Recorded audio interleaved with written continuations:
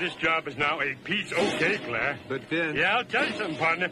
I just might stick around a few more years. But Vince... No more dashboard du jour or Vince under glass, huh? But Vince... Look out! Even with airbags, Vince, you still got to remember to buckle your safety belt. Now you tell me. You could learn a lot from a dummy. Buckle your safety belt. Get them out of the way, because they would just, the little thing sticking up would just hit you in the hip, so you'd stick them in the seats right there so they wouldn't be a bother. You remember vinyl seats, to where if you were a kid back there playing with your toy, you'd just be sliding around as they took curves. You know, you'd just be sliding in that back seat.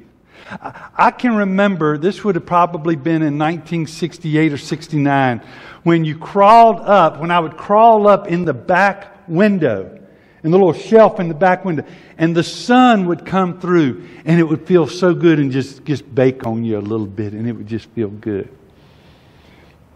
Because Americans didn't wear seatbelts. Americans weren't into seatbelts. It was a bother. And in the early 1980s, the National Transportation Board introduced two dummies to us, Vince and Larry. And they had been using dummies to figure out what the impact was or what the results were of car wrecks. They used to use cadavers. They would use them, but they ended up putting monitors and sensors on these dummies, and then they'd run them into walls and they would crash them and everything. And somebody got the bright idea, well, why don't we just make an ad campaign? Well, the ad campaign, if you were a little kid then, you knew Vince and Larry. In fact, it became a full-on slot of Vince and Larry. Fox came out with a TV show, Saturday morning TV show with Vince and Larry. I had to buy some Vince and Larry things for my little boys because they would play with them at other people's houses. We need Vince and Larry. We need Vince and Larry, you know. Because there's some, especially with little boys, taking Vince and Larry and just throwing them into the wall and things like that. You could learn a lot from a dummy. It's really quite amazing the different places we can learn things from. And in this series, we've been talking about learning things about God, learning things about ourselves from different pictures, as it were. We've been talking about the parables and the stories. And sometimes it's so clear to see what someone else should do and miss what you should do. That was our first parable where Nathan confronts David. And he asked him for some little advice, and he gave some very harsh but correct advice, and Nathan said, "This is all about you, big boy." Last week we looked at a parable. And with that parable, with that fable, it was a fable. We looked at the trees and the trees selecting a king, and it gives us lessons we can hang on to. But I believe that besides the special revelation God's given us in His book, both the left side and the right side, He's given us a picture book in general revelation. He's given us a big picture book in which we can learn from. To show you how effective Vince and Larry were, those dummies, in 1983, 14% of Americans wore seatbelts. 14%. In 2017, the last year I could find records, there were 89.7%. 89.7% of Americans wore seatbelts in their car. Even though we've gotten airbags and all those other devices.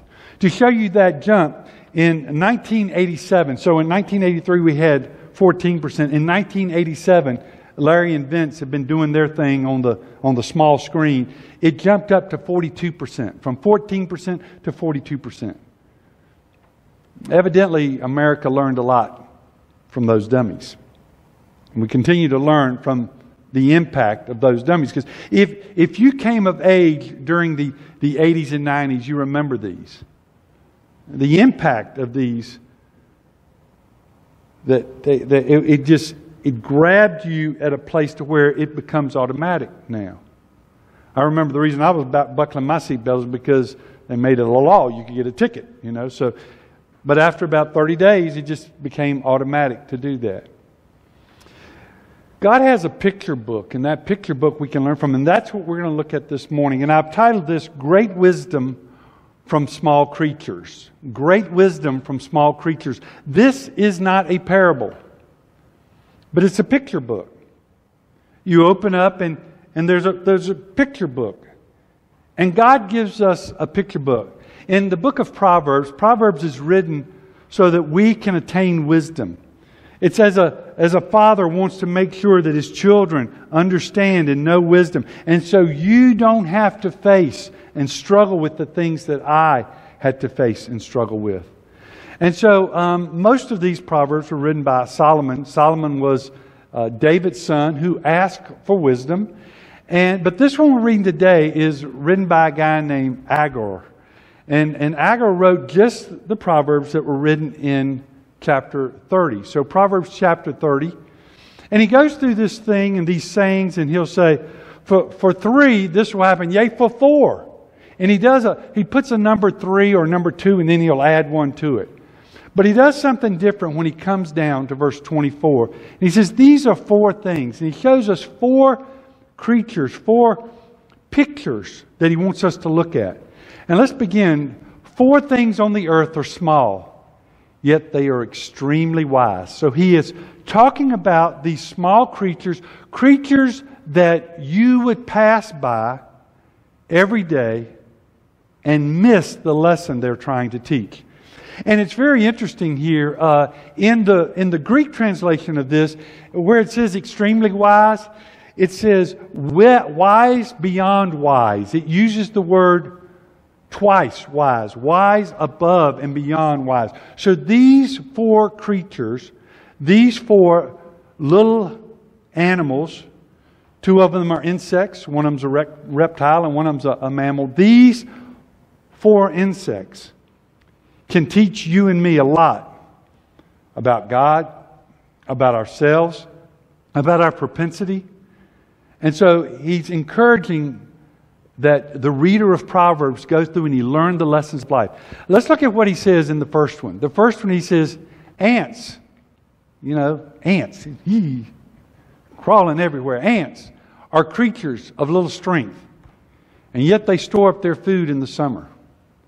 Ants are creatures that crawl. In fact, it says ants are people or nations is the way it is listed. Ants are creatures that crawl, and we never give them the time of day. We never ask them, if they're so small, how can they survive in such a hostile world? What do ants know that we don't know? And he says ants are creatures, and he'll use this word yet. Yet, in contrast to their size, they do something. They act in a way. All of these animals act in a way that ensure their longevity, that ensure their existence. And he says they store up their food in the summer. Ants have a thing about time. They have a thing about seasons. They understand seasons. They understand that there are good seasons and bad seasons. They understand that there are times when you can act and times when that action of acting will be taken away from you. They understand because they've looked back at history of their lives, and they understand that while there was a time in history when we didn't have the winter, here's the summer, and we have a chance to do something, and so we will work. And we'll work all through this summer. And we won't be lazy.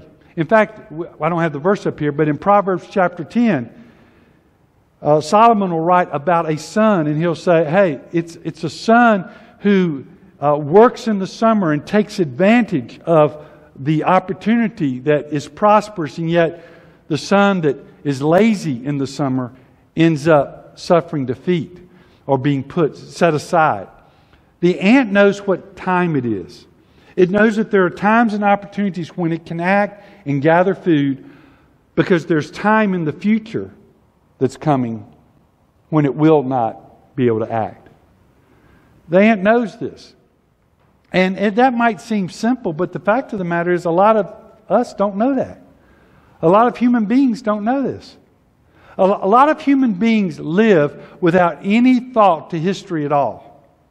It's been said, if we don't learn the lessons of history, we're doomed to repeat those lessons in the future. Not an ant.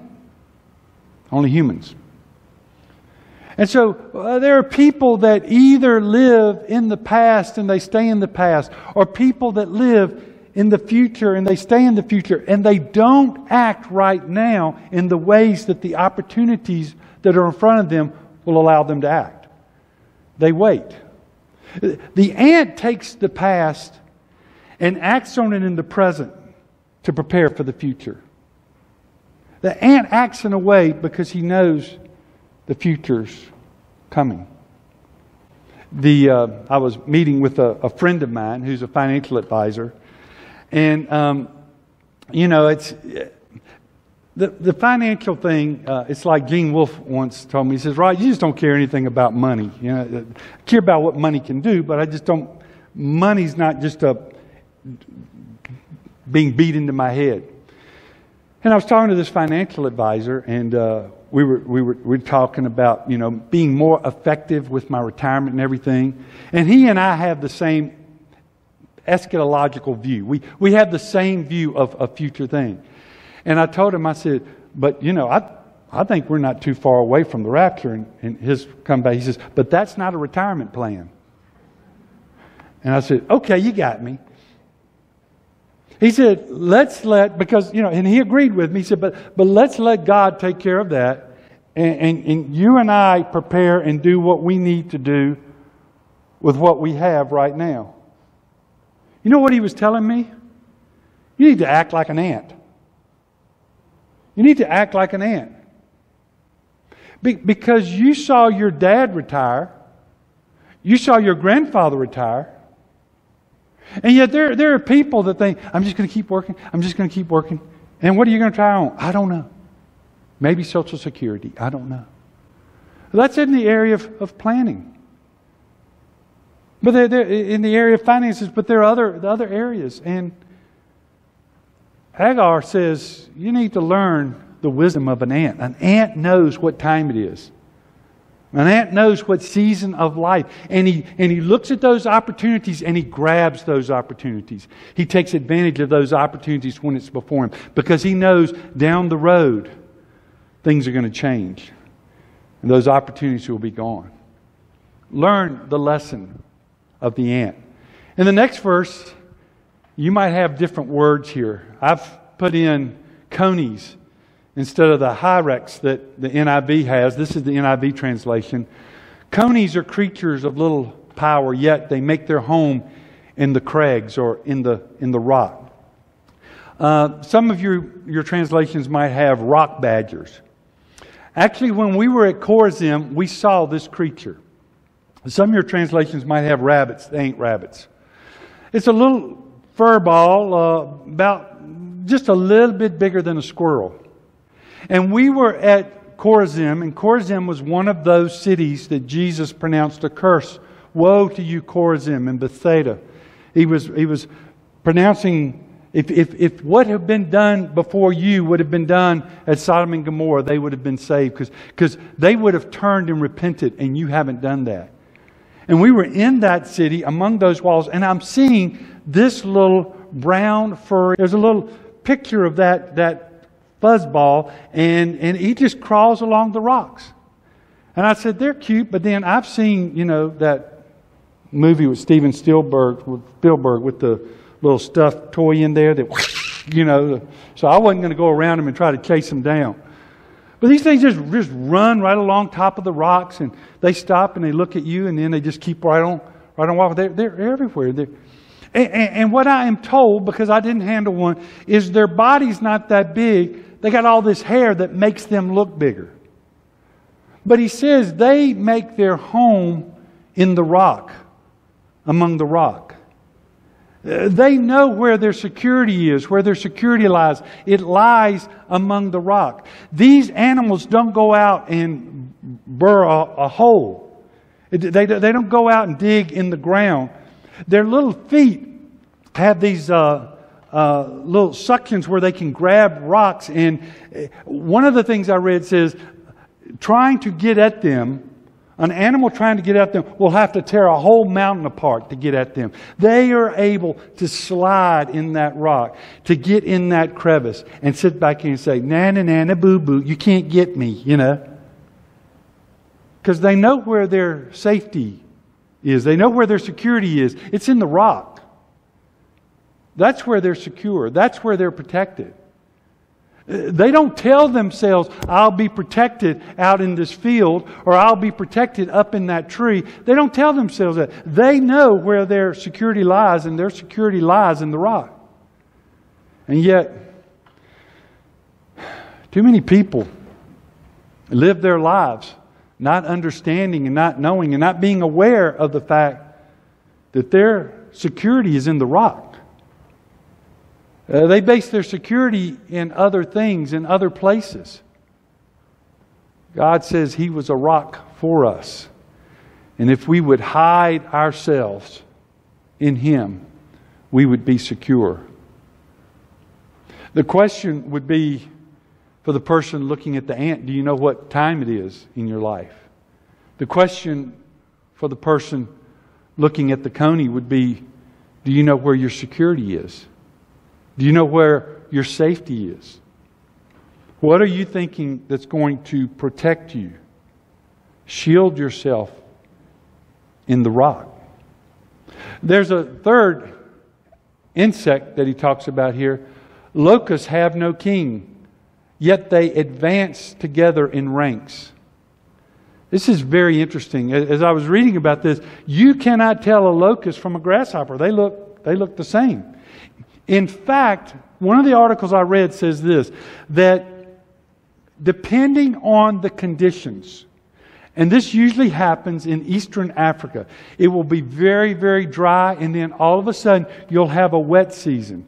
And these grasshoppers will end up multiplying because of the conditions, the environment they multiply in. And then it's like a switch turns on.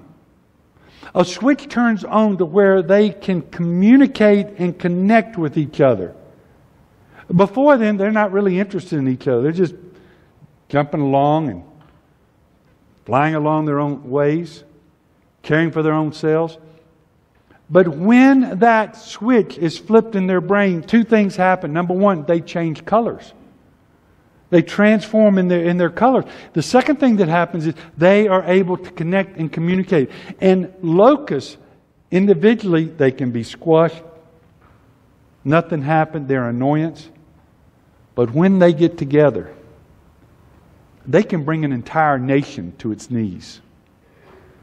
They can swarm over and eat in a day the food that, at least from what I read, would end up feeding 35,000 people together. One of the things, the reason for this article was this year in July of 2020, they were looking at, this was a year with a lot of rain. And the alert was out. Wait a minute, what do we do? Do we spray? What do we do? Because this whole locust thing could really hit us now. I mean, why not with everything else that's hit us? And they've even moved, I believe it was 1998, it might have been in the early 2000s, they moved from Africa over to South America so they can fly a great distance. But they do that together. What the locusts teach us is that there's strength together. That we need each other. There's things that we can do together that we would never be able to do individually. And Agar tells his reader, look in God's picture book. Look and see and learn that not only what time it is and not only where your security lies, but look and see what you can do together, what community looks like. Why would you want to be a lone ranger? I have so many people who tell me, hey, I'm a Christian. I trusted Christ when I was a kid. My parents made me go to church because they thought it was either church or prison. But I haven't, prison's out of I'm not going there, and I don't need church. And they end up isolating themselves and not becoming all that they could be, because we can do great things when we're together. There are things that you know that I don't know. There's not anything that I know that Gail doesn't know. But besides that, there are things that we can help each other with and we can encourage each other with. Look at the locusts. They advance in ranks. They advance in divisions that together they move forth. They are a force that the world will have to reckon with. There's a fourth animal here. If the ant teaches us to know what time it is, where we are, what season of life we're in, and how to act on that, if the coney tells us where to find our security, if the locust tells us to get together and understand the power of community, the lizard tells us that some things just don't look right. So some things don't make sense. He says a lizard can be caught with the hand. You can run around. An 8th grade boy can do that, by the way. Not a 59-year-old man, but an 8th grade boy can do that. And you can catch a lizard with your hand. And yet, you can find them in king's palaces. Now, I don't live in a king's palace, but there are things that I was thinking about just a couple of months ago, but I've been thinking about it more and more. And this week I thought about it because of this verse. There are things called skinks. And I think that the skinks have opened a resort at my home. I mean, I'm looking and those things run out in front of me and I jump that high, they're everywhere. And I wonder, how much did those skinks pay? How much do what's their share of the property tax? What? They just enjoy themselves. And they'll just be sitting there and you can see out the side of their head where they're breathing. Their blood's pumping or something. They're just there and they're making themselves at home. And those suckers get big. If we ever got real hungry, who knows? But those suckers are big and they're just all over that. Mine's not a king's palace, but Agar is saying, hey, even in a king's palace, a king's showplace, you can find these lizards. Now, some of your translations, the King James says spider, and most people agree that it's the lizard. Lizards, the way that its little legs and feet were designed were like suction cups, where they can be up on the wall, and you're sitting there and just looking on the wall, and there'd be a lizard. It's out of place, but it makes its home in a king's palace. It looks odd, because why would it be there? And I think that what the lizard tells us is about grace. About grace. Sometimes you and I end up thinking about the goodness of God. And we say, I don't deserve this. I don't deserve to be here. I'm so out of place. Look at my past, what I've done. Why would I be here? And Agar would say, just as a lizard, doesn't make sense for it to be in a king's palace, but it is.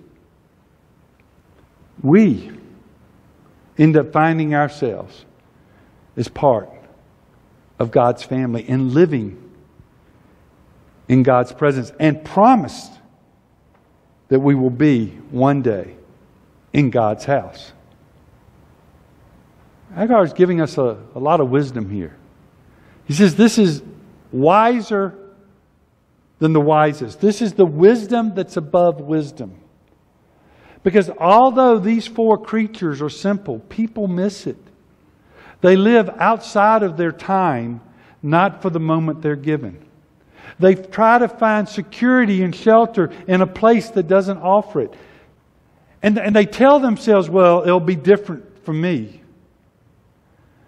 they end up trying to do it alone, and they miss the impact they could have on the world and the world have on them by doing things together, by being part of a community. And they end up feeding themselves the idea that they should not be experiencing the grace and goodness of a God that loves them. But they should. So these are what Agar would say, great wisdom from these small creatures. And I have these questions here. This morning Lee's saying one thing, the one thing. Because what these creatures have in common is they all do one thing really well. And the one thing saves their hide. The one thing. Find out what God has equipped you to do and do it. You might not be a giant, but you need to remember that winter's coming. And that winter could be your health. That winter could be your opportunities. Winter's coming. Prepare for winter. You know, when we had the great toilet paper shortage of 2020, where people would go along, $20 for a roll of toilet paper, you know. People walking along with their coats and, hey, I've got the good stuff here. And it was, you know, like double rolled, 2-ply. I walked in my garage and I looked up and I said, there's a lot of toilet paper in this place. I could probably get $50,000, $60,000 for the toilet paper in this place. Because I knew that it wouldn't go bad. This toilet paper done gone bad. Smell it. It's done gone bad. Whenever it was on sale, it's $2 off. I'm grabbing it. Gail said, we don't need no more toilet paper. You got it sitting in our bed right here. You don't need no more toilet paper. And then the great toilet paper shortage of 2020 hit. I didn't know it was coming. But we had it. So you might not be a giant, but you can prepare for winter. You might not be a great fighter, a great warrior, but you can hide yourself. You can understand the security that God has. You can hide yourself in the rock. You might not be the person out front as the leader, but you can band together and encourage each other as a community of faith and move forward. And the Bible says that the gates of hell will not prevail against that movement. Oh, if the church ever got together, if we ever got together under the banner of the Lord, black and white and brown and Asian, and if we ever got together, whew, if we ever got together, the ones that speak in tongues and the ones that don't, whew, what we could do for Jesus. The ones with the collars and the ones that wear the golf shirts. The ones with the funny hats and the ones that don't wear hats. The ones that kneel and the ones that wear the jewelry and the ones that cross and the one. If we ever got together, whoo! Watch out. You might not be a king, but you can live in the king's palace. He said, I left to prepare a place for you. And I prepared it for you. And you're not going to look out of place there. Because you're going to have saved by grace. It's going to be very clear. Wow, this is for you. And you might feel like you're out of place, but it was made for you. 4 lessons, 4 small creatures. The amount of wisdom that God has displayed all around us is amazing. We just need to tune in to that wisdom and understand, know, and learn that. Let's pray. Father, I thank you that you teach us the lessons through your word, very practical lessons. And through these creatures, those small, you teach us that they all know one thing. They all find themselves in one place. Father, may we gather the wisdom of these creatures and make decisions based on that wisdom.